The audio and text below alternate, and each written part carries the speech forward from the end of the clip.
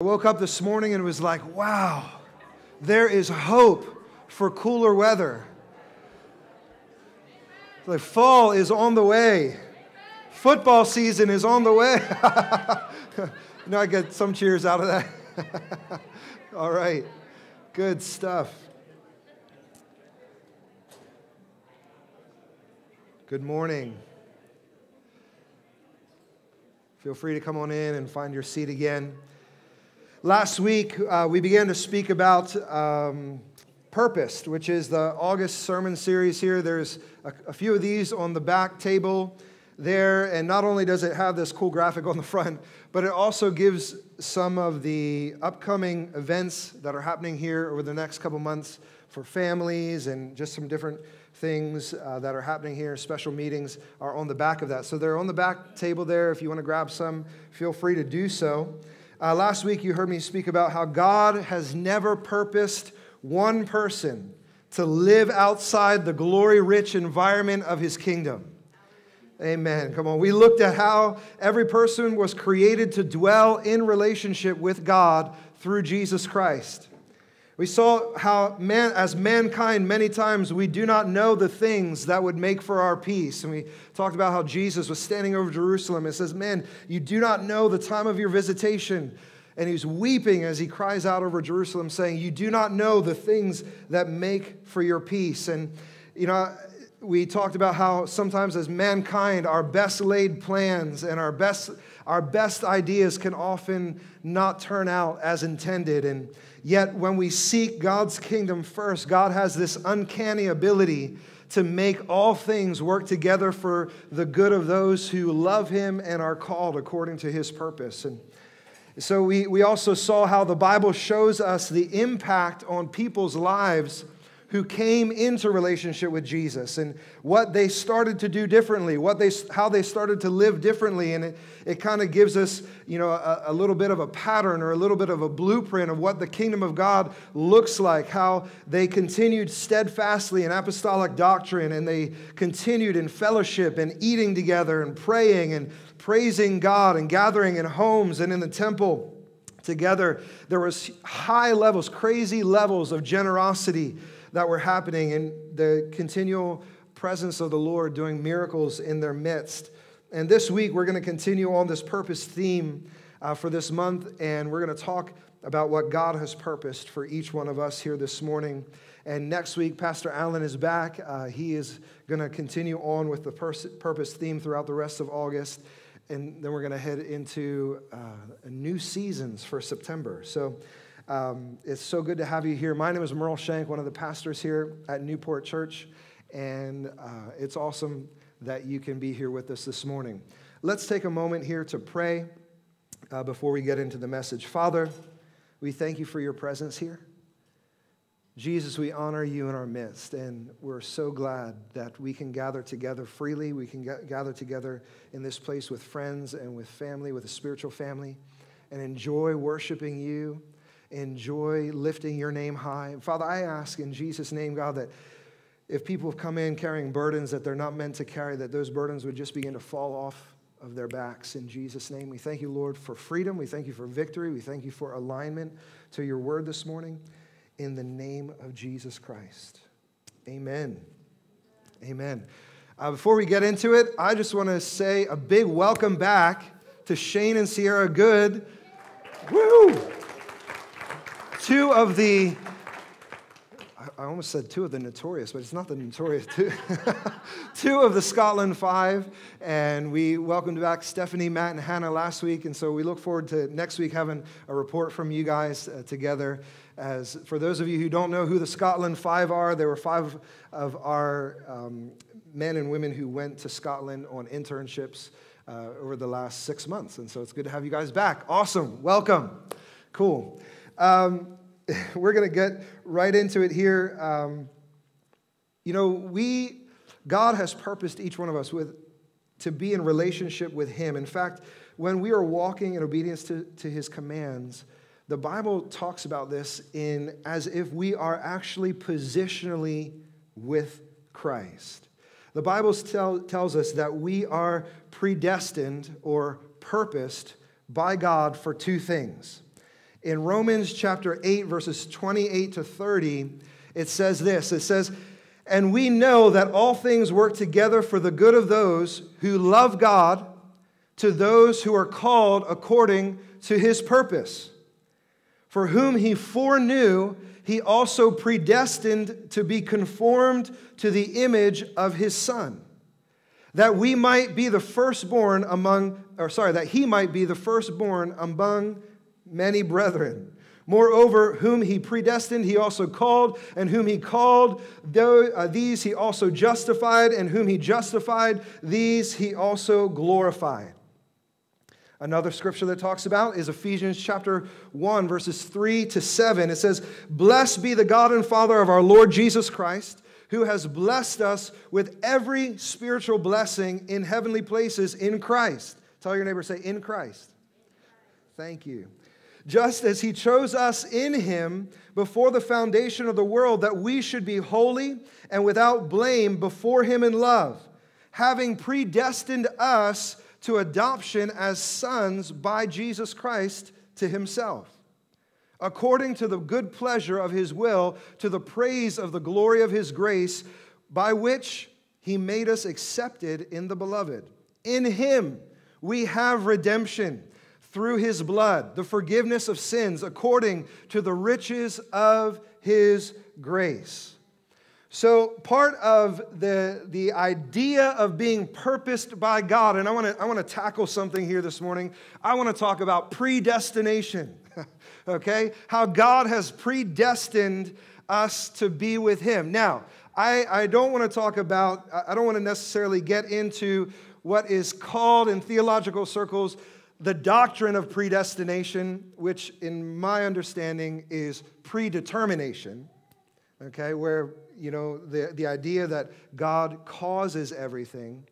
I want to talk about what the Bible talks about predestination is. So there in Romans chapter 8, verse 29, what are we predestined for? It says that we are predestined to be conformed into the image of Christ. That's what we're predestined for. And what does the term predestined mean? It means predestined. Big shocker, right? It means before your destination. That's really what it means. It's before your destination. And so, which means is, today after the service, I'm going to go home. And so right now, I am my destination of home. Make sense? So, in Scripture, I want to be clear and explain this well, because, there's a lot of debates and all of that, and I want to, about the whole thing of has God predetermined people to go to heaven and predetermined people to go to hell? And no, the Bible talks about that it is his will that all men would be saved. And so I want to when I say all men, I mean all mankind, right? Right? We're not just picking on the men here this morning. All mankind would be saved, would come to him. And so an easy way to explain this and talk about this here this morning is that what if we said this morning, all of you in these two sections here, in the middle sections, we have predestined you to go to Disneyland. Woo! Sorry, guys. Sorry, on the sides. But we have tickets underneath all these chairs. And by the way, there's plenty of room here in the middle. And so we're not, you have for the next 5 minutes to determine whether or not you're going to come and join the middle section. Right? And that's kind of how it is with the kingdom of God, where God says, listen, this is my will. This is what my desire is. This is my heart for mankind. And you can join it. The end is not yet. The eternal judgment has not happened yet. And that's where, that's the idea here that I want to communicate to us today, is that there are many things, and the Bible uses these phrases. It talks about being in Him, or being in Christ. And we're going to look at that this morning because when the Bible talks about being in Christ, there's parts of our lives that can be inside of the will of Christ. To be in Christ, which is the will of the Father, for us to live in, and like Acts says, where Paul says, in Him. Tell your neighbor, say, in Him. All right, thank you. In Him we live and breathe and have our being.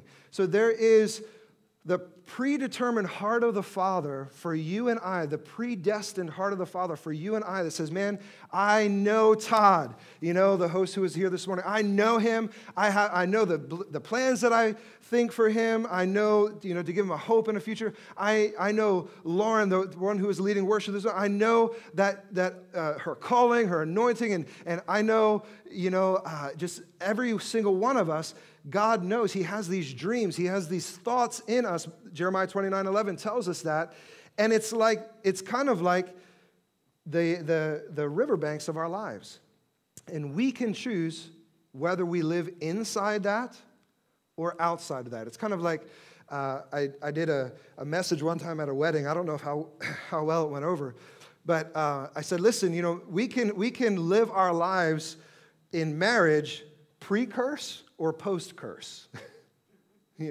When you look at Genesis and you look at, the things that God has, how He had set things up in the Garden of Eden and how everything works seamlessly together. And we can live our lives pre-curse, like in the glory of who God has called us to be in unity and in favor and in relationship. Or we can live our marriage post-curse, after there's strife and striving and, fighting. And both of it, we call it marriage, right? All right? But it's up to us where we live our lives in that sense. And so, there was a time that, anyone ever get lost? Okay. All right. Thank you for confessing that. It makes me not feel so bad. There was a time I was archery hunting in the mountains, and I got in this area where all of these like dips and valleys were, and I got turned around, and it was getting dark. And I was like, I have no clue where I am. I have no clue. Like, there was this I had a predestined determination. I wanted to go back to the cabin, right? All right? But I had no clue how to get there. And as the sun goes down and as it gets dark in the woods, I'm sitting there, I'm like, shoot. It was like the second time that I was with Cherie's family. Cherie's my wife. And but this was before we were married. And I was like, oh, I'm going to be that guy who like goes out exploring and hunting in the woods and then gets lost. And the potential future family in-laws are going to have to like do a search party and find, I don't want to be that guy. And as I'm standing there thinking, all of a sudden I hear like these cattle begin to low. They begin to bawl. As the sun goes down, they kind of like, brr. I was like, I know where that is. And all of a sudden, like, it reorientated me. And I was like, well, I know that I just need to head towards that sound, and I'll come out someplace familiar. And I don't know how far I had to walk, but it was probably like a half mile or a mile or whatever. And finally came out to a road several miles away from the cabin. And then proceeded to trudge my way back to the cabin, trying to think of what am I going to say about coming in so late. Anyway, we are here, and we're married, and it was all good. So, there's times in life where we can lose our way. Even if we have like a predetermined, a place where we want to be, when we are predestined, where we're before our destination, we can lose our way. There's a whole lot of things that the Bible talks about that are attached to being in Christ or being in Him. There's verses that talk about the blessings of Abraham and the ability to bless nations are attached to being in Him. The Bible talks about complete freedom from sin and its effects by being in Him. The Bible talks about, like we just read there, we have all spiritual blessings in Ephesians chapter 1. Like God has blessed us with spiritual blessings in Christ, in the Lord Jesus Christ. So there's spiritual authority, the Bible talks about, that you and I have spiritual authority when we are in Christ. Outside of Christ, we don't have spiritual authority. We can be picked on by the enemy and we have no recourse. But inside of Christ, we have spiritual authority. The Bible talks about us being in Christ. The Bible talks about us being in God. And in essence, I believe that every area of our lives that we have chosen to submit under God comes under the reign of his kingdom. And though it should not be this way, many times as people, we can kind of like part and parcel that out. Like, well, my spiritual life is under Christ. My spiritual life is under God, but my finances, And, we can, or my relationships, or my marriage, or, we can have these things where we have not yet submitted our entire life under the lordship and the reign of Jesus. And those parts of our lives wind up being outside of the protection and his uncanny ability to even take negative things that happen to us and turn it around for our good, as the Bible talks about. So we have the choice to place our lives under his direction, under his purpose, and under his design. He gives that choice to us. Just like you would all have the choice to join the middle section and go to Disneyland. There's that choice that he gives to us. Colossians chapter 2, verses 6 and 7, it says, "For as you therefore have received Christ Jesus the Lord, so walk in him." So, for as many of you have received him, then walk in him. It's actually kind of like two different things. Like you receive him, but then it's the daily choice of our lives to walk in him. And that's part of our walk with the Lord. That's why we grow in his word, the knowledge of his word. That's why we gather together. Verse 7 says, "Rooted and built up in him and established in the faith, as you have been taught, abounding in it with thanksgiving." So what this says to me is, wait, we can receive him but not walk in him. We can receive him but not walk in him. But the desire of God and having his kingdom, the desire of God for our lives and for our hearts is for us to both receive him and walk in him. 2 Corinthians chapter 5, verse 17 says, "Therefore, if anyone is in Christ, he is a new creation. Old things have passed away. Behold, all things become new." Listen, sometimes, if we're still struggling with things in our lives that are, that kind of belong to who we are before we came to Christ, maybe we haven't fully submitted those areas to him. Maybe we haven't fully submitted those areas under his lordship. Just a question. Got real quiet there.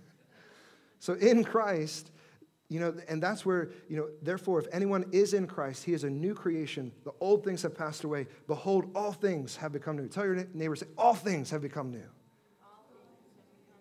Amen. In Christ, there is this reset for our lives. When we come into Christ, there's this reset for our lives where the newness of life, the newness of the purpose of God, the newness of the plans of God, the hope, the joy, the freedom, the victory that we walk in internally becomes ours. Amen. Acts chapter 17, verse 28, we gave reference to it already. It says, "For in him we live and move and have our being." And Paul was talking about, as he's dialoguing with the philosophers on Mars Hill.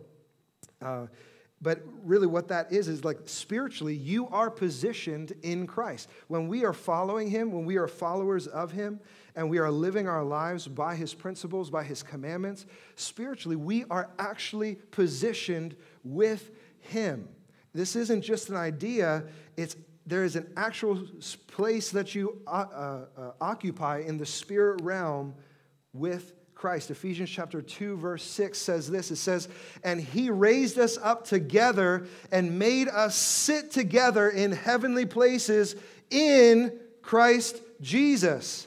That in the ages to come, verse 7, he might show the exceeding riches of his grace in his kindness towards us in Christ Jesus. See, there's this place where as believers, we need to examine ourselves. The Bible says, examine yourself to make sure that you are still in the faith. There's this place where we examine our lives and say, God, is there any way in my life, any place in my life that I have moved outside of who you are? Outside of your intended pleasure, your intended will, your intended purpose, outside of that. I don't want to live outside of that. God has purposed each one of us to live in his kingdom. In him is his kingdom. Ephesians chapter 2, verse 10 also tells us that there's things that he has for us to do. There's things that he has for you and I to do, not to be saved, but when we live there, there's this purpose. There's these things that God has called us to do. Ephesians chapter 2, verse 10, it says this. It says, for we are his workmanship, created in Christ Jesus for good works, which God prepared beforehand that we should walk in them. So let's use the middle section analogy here again, where like, hey, these two sections, they are purposed to accomplish this. They're purposed to look like this. They're purposed to flow in victory and freedom and look like this. They're purposed to encounter challenges in life and overcome and rise above those challenges because my Spirit is here empowering them to do so. There's this place in God, in Christ, in his kingdom, and we can choose. It's our choice that either puts us there or not. It's up to you. Tell your neighbor it's up to you. Thanks for preaching with me here this morning. You know, many of you know that we spent the last many years in Africa, and so we just got really used to people preaching with us. So thank you for kind of going along with me this morning when I asked you to talk. Philippians chapter 3, verse 7 to 14, and this is one of the scriptures that back in Bible school and Bible college that really just gripped my heart. And one of the scriptures that I really felt that God started to give me revelation on for the first time that I really felt was like, man, he's unpacking stuff in my spirit. And I just want to read through here verses 7 to 14 of Philippians chapter 3. It says this, it says, but what things were gained to me? This is Paul talking, okay? The Apostle Paul, who wrote a majority of the New Testament, says, but what things were gained to me? These I have counted loss for Christ.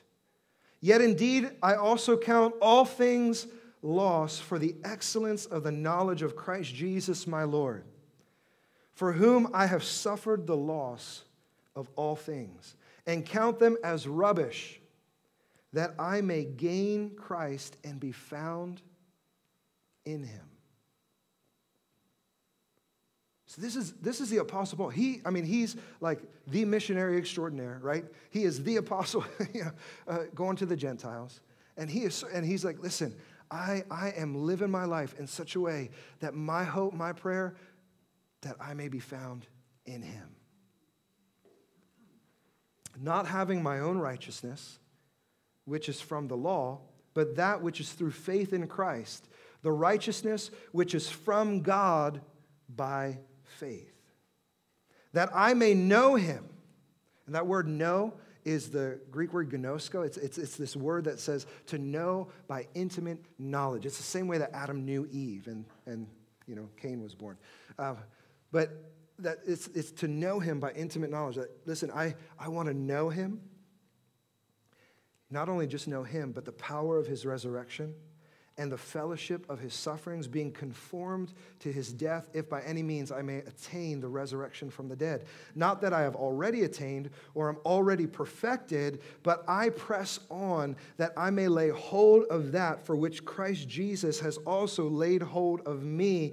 Brethren, I do not count myself to have apprehended it, but one thing I do, forgetting those things which are behind and reaching forward to those things which are ahead, I press toward the goal for the prize of the upward call of God in Christ Jesus. Paul's desire here was to be found in him. And I was like, God, what is it? What is it in you? What is so attractive, God, in you that made Paul?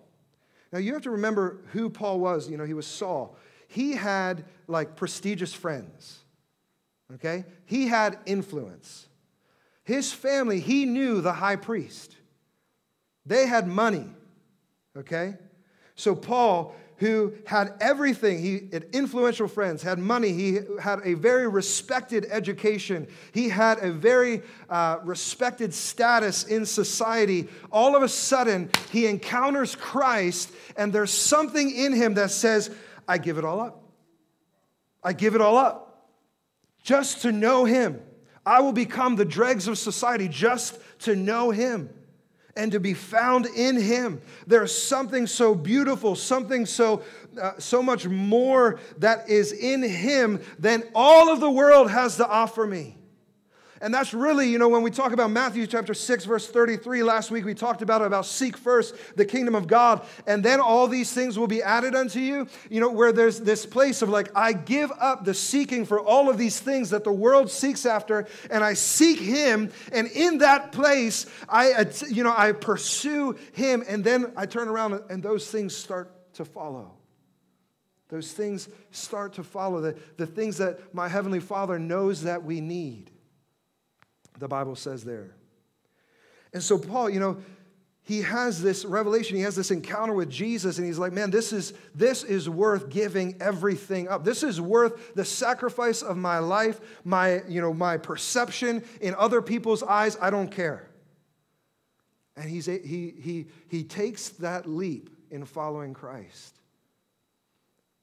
He found the pearl of great price for his life. And he sold all he had and went and bought the field. There's an invitation for you and I to buy the field, to sell everything we have in order to buy the field. I want to talk about salvation. If you can go ahead and put that slide up there. There we go. I want to talk about salvation here this morning and give a visual representation of what the Bible talks about salvation to be. Okay? So, I'm going to see if I have, would you just be able to advance that for me? Thanks. Okay. We are not scripted. So, forgive my rudimentary drawing this morning, but this is not your stock portfolio, okay? This is a visual representation of the principles of salvation that the Bible talks about for you and I to understand. You can go ahead and advance to the next slide. Here on your left, we have creation, the beginning of time, the beginning of mankind's relationship with God and how Adam and Eve and mankind walked with God in the garden. And what was the purpose of mankind in that time? They were working with God. They were working with him to name the animals, to see the structures, of the world set up. They reigned with the Lord. And then the enemy, the devil, came and led a rebellion against God and tricked mankind. And sin entered the world because of obedience to the words of Satan, to the words of the enemy. And what happened? The fall. Okay? We get that there? The fall of mankind, where we fell from relationship with God. We fell from relationship from the one who knew who we are and why we exist, the one who created us and has wonderful desires for you and I. We fell from that relationship. We lost purpose, we lost identity, and we lost our connection to everyone and the things that were created around us. And then Jesus, because of his great love for which he loved us, he came and he paid the price for your sin, for the wrong things you've done, the wrong things I've done, right? And so we see the cross, and the cross brings us back to relationship with our Heavenly Father instantaneously. But then what? Do we just disappear? No. We still get to live our life, right? We still get to live here. We're saved for a purpose. And so that is the picture of redemption, and then continued on into eternity with relationship. So, go ahead and advance to the next slide. The redemption of the cross, the redemption of Jesus Christ, is this big term called justification, which means just as if you had never fallen into sin, just as if you had never sinned.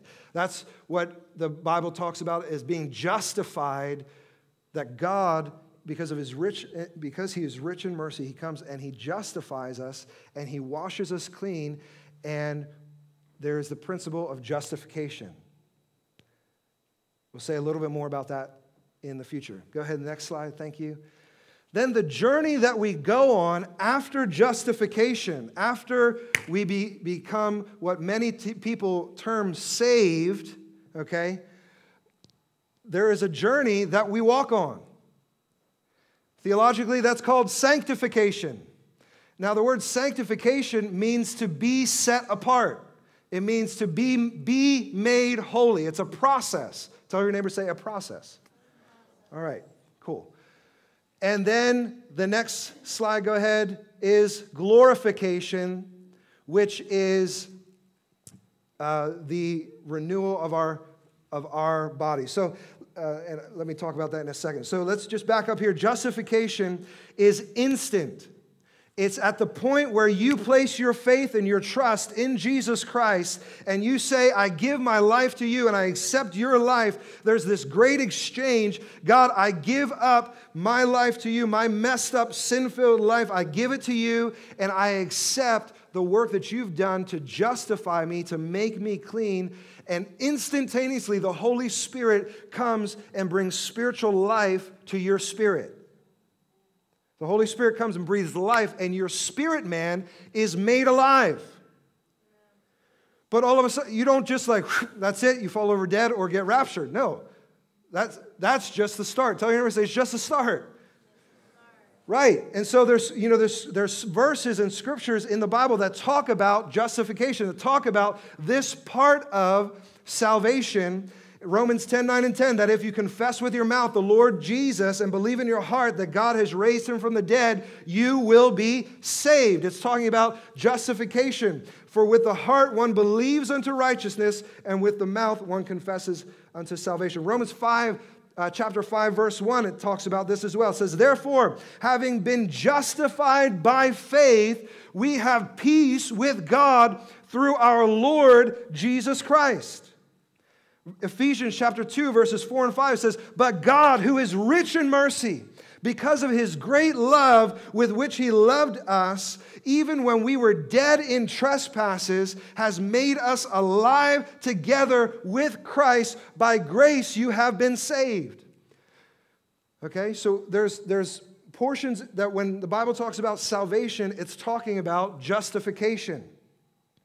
There's also, now this is sometimes where people get confused, because, back up a little bit where Paul's talking in Philippians where he says, man, that I may know him. I mean, Paul's already saved at that point, right? He's already given his life to Jesus, but he is striving for something. He is going for something in God, that to live in him and to know him, the power of his resurrection, the fellowship of his sufferings, that he may attain the resurrection of the dead. There's goals, the things that Paul has that says, listen, I've already given my life to Jesus, but there's things I want to experience in him. I'm not just saved from something, I'm saved for something. Amen? And so the Apostle Paul, he's talking, and when we can look at that and say, like, man, what is he talking about? Like, he's talking as if he hasn't attained it already. I mean, he's saved, but what is he talking about? And he's actually talking about the process here of sanctification, the journey with the Lord, that if you've given your life to Jesus Christ, and you're sitting here this morning, you are on that sanctification journey. And the Bible speaks to us in terms using the same language of being saved. In 1 Peter chapter 1, verses 7 and 9, it says that the genuineness of your faith, being much more precious than gold that perishes, though it is tested by fire, you and I, our faith will be tested by fire, may be found to praise, honor, and glory at the revelation of Jesus Christ, whom having not seen you love, though now you do not yet see him, yet believing you rejoice with joy inexpressible and full of glory, receiving the end of your faith, the salvation of your souls. The salvation of your souls. So justification is the salvation of your spirit. Your spirit man is made alive. Sanctification is the process that you and I go through for the salvation of our souls, which is our mind, our will, and our emotions. That's what your soul is. It's the journey that we walk on in our lives with the Lord. Hebrews chapter 2, verse 11 talks about this. It says, for both he who sanctifies, which is God, and those who are being sanctified, you and I, are all one. For which reason he is not ashamed to call them brethren. I don't know about you, but I haven't made it yet. Amen? Like, yes, there's this place of being fully alive in Christ, but there's also this journey that I got to get up in the morning. I mean, maybe y'all are a little bit more holy than I am, but like, I got to get up in the morning, and I still got to choose to forgive, and I still got to like put on my big boy pants. Anyone else? You know, like, and deal with life. And that's the journey that you and I walk on with the Lord, where this is the importance of knowing his word, of being led by his spirit, of not letting doubt like reign in our hearts, because this is the journey that you and I go on, is this journey of being sanctified, where we are being set apart, and our soul, our mind, our will, and emotions is wrestling with the principles and the word of God, being brought into alignment with Christ. All right? Hebrews chapter 10, verse 14 also talks about, it says, for by one offering, which was the cross, he has perfected forever those who are being sanctified.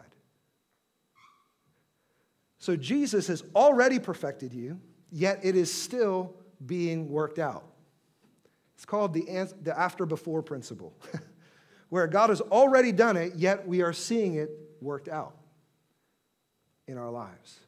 And it's up to you and I whether or not we walk in that. Whether or not we want to be in the middle section is up to you and I. All right? Philippians chapter 2, verses 12 and 13 talks about this. It says, therefore, my beloved, as you have always obeyed, not just in my presence only, but now much more in my absence, work out your own salvation with fear and trembling. For it is God who works in you both to will and to do his good pleasure.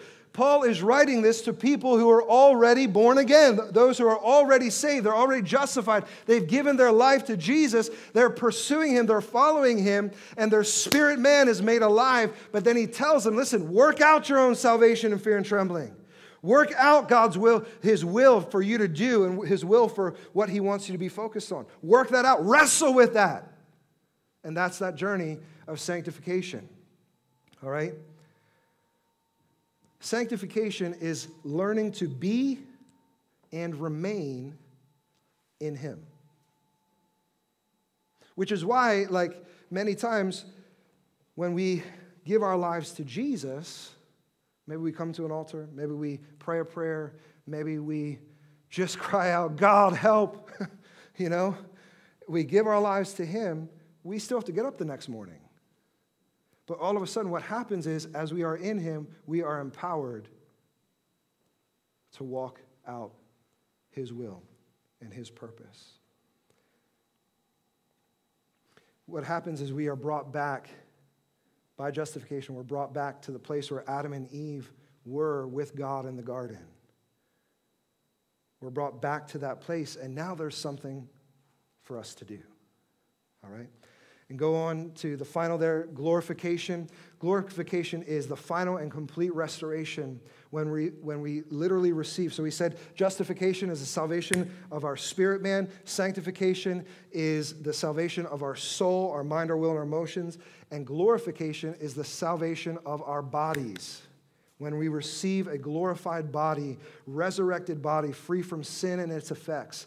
And that happens in the end when Jesus comes. In Philippians chapter 3, verse 21, it says, "Who will transform our lowly body, that it may be conformed to his glorious body, according to the working by which he is able even to subdue all things to himself." 1 John 3, verse 2 says, "Beloved, now we are children of God, and it has not yet been revealed what we shall be. But we know that when he is revealed, we shall be like him. For we shall see him as he is." 1 Corinthians chapter 15, verses 51 to 54 says, "Behold, I tell you a mystery. We shall not all sleep, but we shall be changed. In a moment, in a twinkling of an eye, at the last trumpet, for the trumpet will sound, and the dead will be raised incorruptible. And we shall be changed, for this corruptible must put on incorruption, this mortal must put on immortality, so that when this corruptible has been put on, so when this corruptible has put on incorruption, and this mortal has put on immortality, then shall be brought to pass the saying that is written, death is swallowed up in victory." Amen? That is the principle of glorification. Now, when the Bible talks about this, when it talks about salvation and being saved, it talks about all three of these principles: justification, sanctification, and glorification. All three of them is the total picture of salvation. Okay? So you get to see by the context of what Scripture is what it's talking about. Is it talking about the salvation of our souls, where we're wrestling through our own salvation? You know, this isn't this. I'm wanting to give you a visual to hang a framework to hang the understanding that we are not. You know, there's scriptures that people try and pull to say you are predetermined to go to hell or to heaven, or salvation by works. No. You know, even though people use different scriptures about how to be saved by works or how to be saved by God's predetermination, all of that kind of thing. No, it's actually talking about these three areas of salvation: instantaneous, the process, and the final. Okay? So you are purposed by God to be in Christ. From the foundation of the world, when God dreamed of you. See, there's not one of us. God did not, He does not have dreams for you outside of himself. He gives giftings. But God's heart was for mankind to never fall. And when mankind did fall from relationship with him, he provided a way back. And his desire is for you and I to be walking with him. Many people have this question, do I have a destiny? In Christ, yes, you do. The next question that many people say is like, what is my destiny? It probably has a lot to do with like who you are, your giftings, how God has made you, all of these things, what desires are inside of you, what desires he's placed inside of you, the opportunities that you have in life. But destiny is not a straight line from point A to point B. Many times people think that like, oh, if I don't get this decision right, I'm going to miss my destiny. You know, I'm going to miss the things that God has purposed for me. It's more like, if we could explain it, it's kind of like a general direction, okay? Where if we wanted to leave and get on a plane here and fly to Los Angeles, at this point, at this far away, we pretty much just have to head west by southwest, right? We just need to kind of head that direction. And it's not like the heading that you get on as you leave Harrisburg International Airport, which I don't know has any international flights coming in and out of, come to think of it. But, it's not about that heading. It's about getting started and heading the general direction of west by southwest. And the closer you get to Los Angeles, then the more important these decisions become. And that's kind of how our destiny in God is it's not like I wake up one morning and I'm like, oh man, I'm going to miss it if I don't like get this step right. No, just start walking the direction that you sense, that you feel led to do. Like, go in that direction. That's probably going to start heading you towards your destiny in God.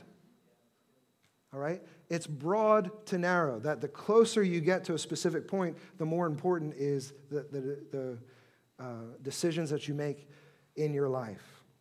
So destiny is not a straight line. It's that don't be bound by the fear of missing it. Just start, go for it, follow God, do what you know to do what's like clear for you to walk in the Bible.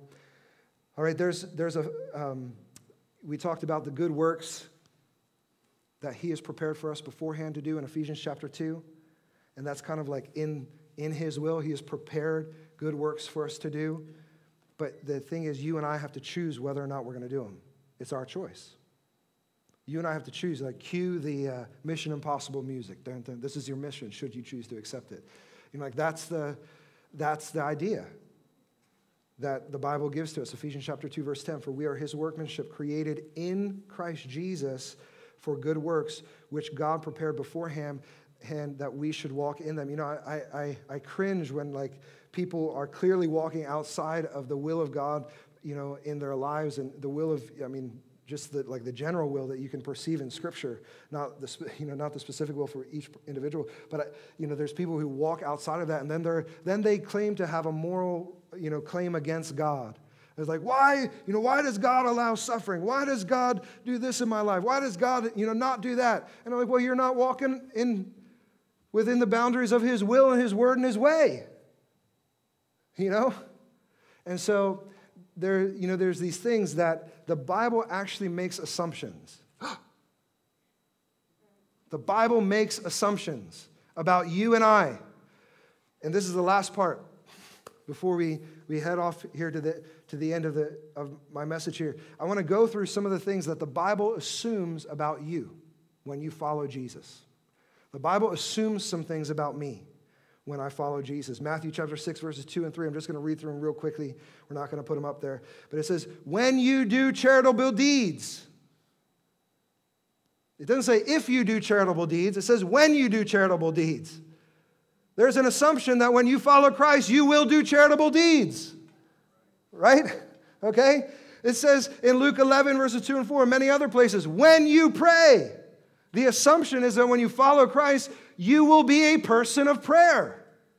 All right? Matthew 6, verse 16 and 17. I love this one because we all love it, right? It says, when you fast. When you fast. Not if you fast, when you fast. All right? So there's the assumption is that when we're following Christ, we would be people who intentionally sacrifice the comfort of food in order to be hungry for the Lord. Wow. Okay, another assumption, Mark chapter 13, verse 7, it says, well, when you hear of wars and rumors of wars, do not be troubled. In other words, you're going to hear of wars and rumors of wars. Don't be troubled by it. Don't be troubled by it because the end is not yet, it says. You're going to hear it, but don't get caught up in the troubling signs. The end is not yet. Don't be troubled, okay? Which means you're going to have opportunity to be troubled. So don't be troubled. All right. Luke chapter 12, verses 58, it says, when you go when you go with your adversary. You and I are going to have adversaries. Shoot. It's not just easy cream and mashed potatoes. It's, or strawberries and whipped cream or whatever it is. We're going to have adversaries, and there's a responsibility, there's an assumption by the Word of God that, listen, as you're following Jesus and you have adversaries, work it out quickly. Before you get hauled into the judge. All right? All right, so these are some of the assumptions that it makes. I love this one. Luke 14, verse 8, it says, when you attend a wedding. In other words, we're supposed to be attending weddings and celebrations. Come on. God has made us to enjoy life. We're, of course, the reference there is don't take the seat of high honor, give it to somebody else, honor somebody else, and you'll be honored, later. But the point is, the assumption is that we're going to be attending weddings, we're going to be attending celebrations. Come on, that's good. All right, Luke 14, verses 12 to 13, it says, when you throw a feast, man, we should be party animals in a good sense. When the assumption is, listen, when you throw a feast, when you throw a party, some of you, your stress levels just went up. It's okay. All right. Throw feasts and throw parties, but then also invite those who could never invite you back. All right? Luke 16, verse 9 says, when you fail. Oh, I hate that one. In other words, the Bible assumes that you and I are going to have times in our lives where we fail. We're not perfect. That's right. It says when you fail, and it actually talks about like making friends with unrighteous money, with unrighteous mammon, so that when you fail, they may receive you into an eternal inheritance. There's this place of saying, listen, there's going to be things we do in our lives that we will not always be successful, and that we're going to have contingency plans in our lives. Okay? That's the assumption of Scripture about you and I, because it knows who we are. But you know what? God is walking with us in these things. Amen? 1 Corinthians 11:33 says, gather together to eat. Come on. Anyone getting hungry? Gather together to eat.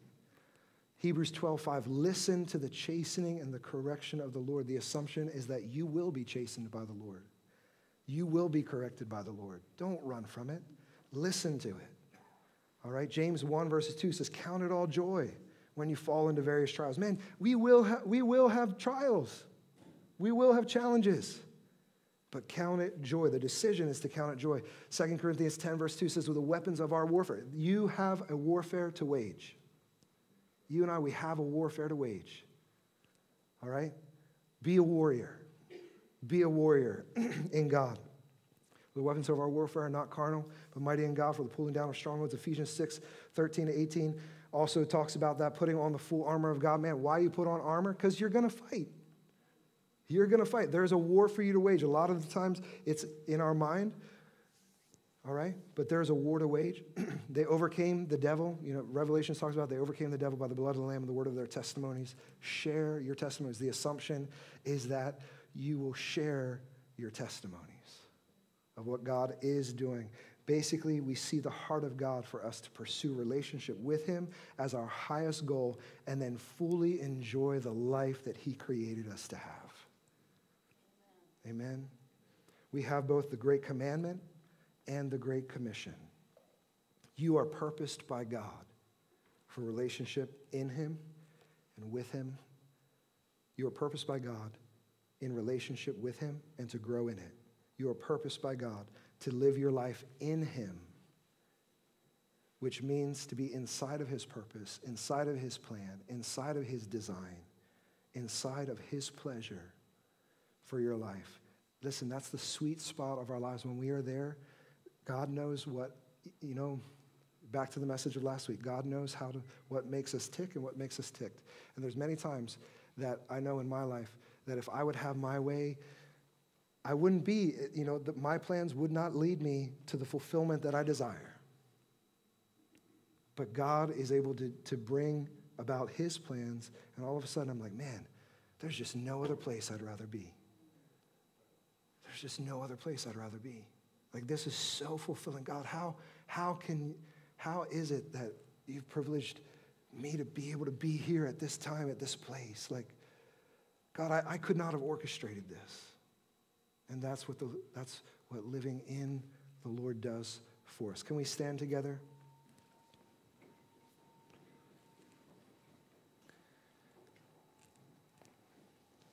If you're here today and you recognize that, yeah. Is that the last slide? You can go to the next one.